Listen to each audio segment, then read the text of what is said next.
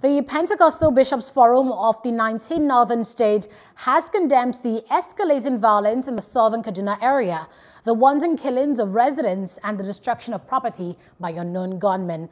The Forum of Bishops spoke to newsmen in Abuja, calling on the federal government to do more in protecting affected communities, saying enough is enough. The chairperson of the forum, Bishop John Praise, commended government for its efforts so far, but maintains that the effort is clearly not enough and not yielding desired results. Bishop Praise also tasked security agencies to live up to their billing and ensure the perpetrators of the attacks are dealt with. At the last count, several communities have been attacked by armed herdsmen alleged to be of Fulani extraction, while many have been killed and rendered homeless. At this press conference, it's not to blame the government outrightly, having noted its repeated claim of working tirelessly to arrest the ugly development.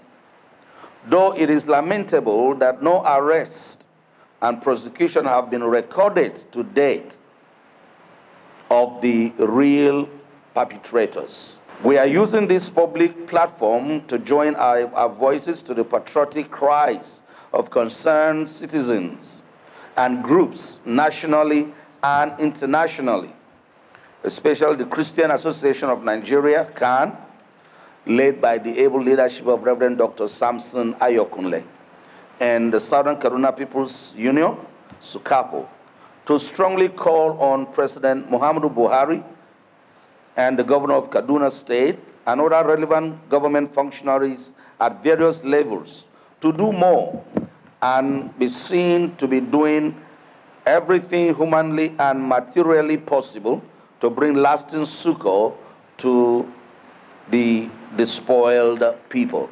So what the government needs to do is to step up in their game. If there is a need to change the service chiefs, as some people suggest, or any other step they can take to improve on the security network of the country, they should do that and do that quickly. People are becoming very desperate. We are closer to the people than any other person.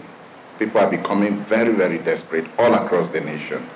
These issues are getting to a point that this notion is boiling, to a point that there will be a lot of issues that we cannot contend with. I suggest that the government should arrange a Truth and Reconciliation Committee. We have representatives at the National Assembly, yet all of these things are happening. And I want us to understand very clearly that this issue is not just a matter of the federal government alone. We have skirmishes in some other states, like we have the Tiv-Jukun crisis in Benue State going on right now. If the government does not show that it has a responsibility to cater for the citizens, it is right for the citizens to begin to suspect that the government are complicit to what they are going through. Right now, on a daily basis, people are killed. The killing happening in southern Kaduna, where I come from, suggests that we don't have a government. The killing fields have not been visited officially by the government that be, whether at the federal level or at the state level, to give the people that are being killed confidence that they have a government. I believe that something needs to be done.